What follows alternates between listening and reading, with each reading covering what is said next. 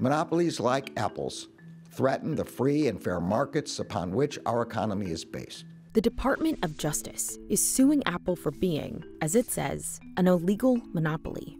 But for years, Apple has argued that it isn't. We have no monopoly. There is no monopoly here. To make its case, the DOJ is pinning its argument to Section 2 of the Sherman Act, which makes it illegal to monopolize or attempt to monopolize a market, adding Apple to a long line of American companies that have been sued under that law.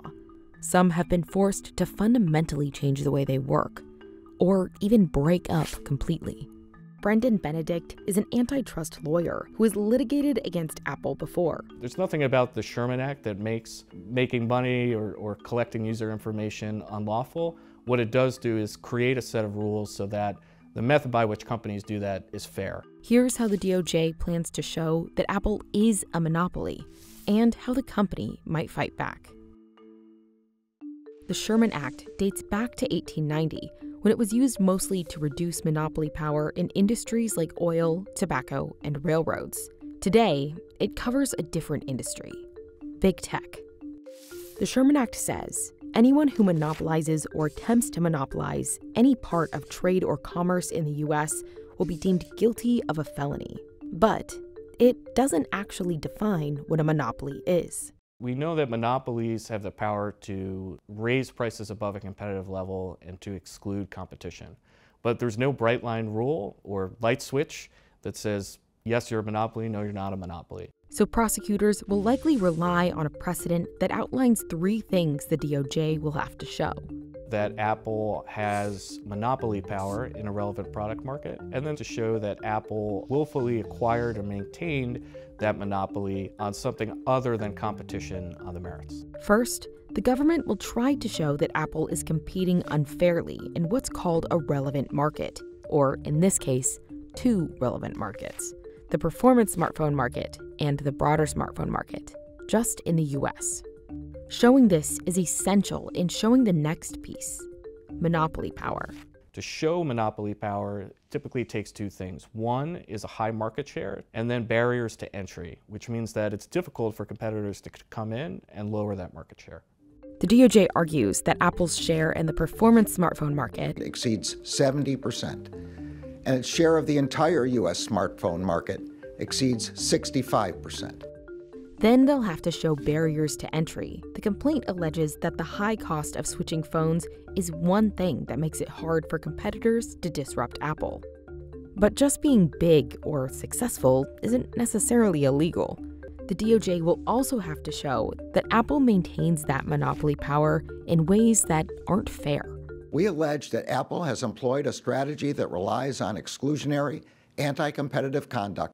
The DOJ is focusing on 5 areas where it says Apple suppresses competition: super apps and cloud streaming, in which it says Apple imposes restrictions and fees on app developers, and messaging, smartwatches, and wallets, which the DOJ says Apple limits from working across platforms and with third-party apps. What the government has to show there is that the conduct they're challenging from Apple has anti-competitive effects. And that means things that are likely to increase price or diminish quality or choice. As a result of all of these things, the government alleges iPhone users become dependent on Apple and its products and find the process of switching phones exceedingly costly and complex.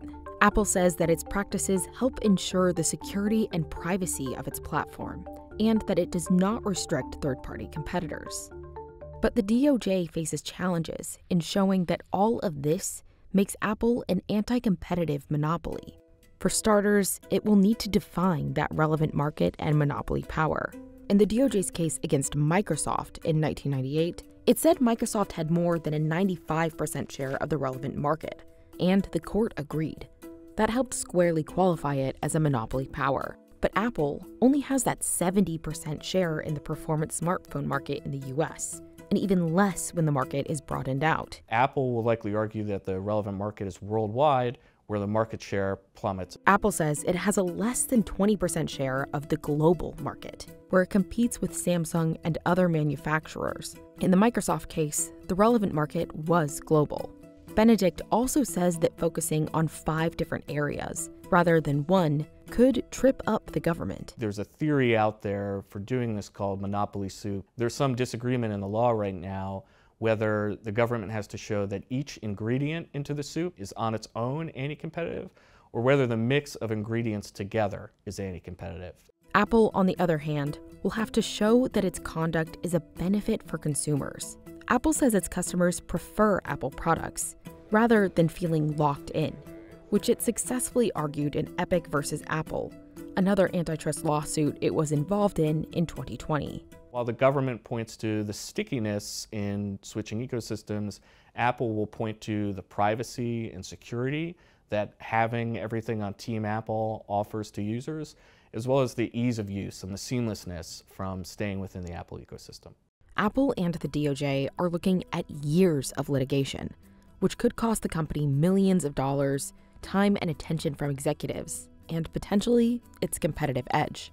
The Microsoft case took more than a decade to fully resolve, and Bill Gates has said that it put the company behind competitively. Take the New York Times Dealbook Conference in 2019, for example, where he said Microsoft fell behind in creating its own smartphone operating system. If it hadn't been for the antitrust case, Microsoft would have gone, oh, we were so close. I was just too distracted. And if the government wins, Apple could face big changes, like making its products easier to use with other devices and apps. If Apple has to make changes to those products in some way to accommodate the government, it thinks that it's compromising on its qualities. But the upside is, if the DOJ is right and the evidence supports its claims, then injunctive relief could mean lower prices for consumers, more innovation, and better options for security and privacy.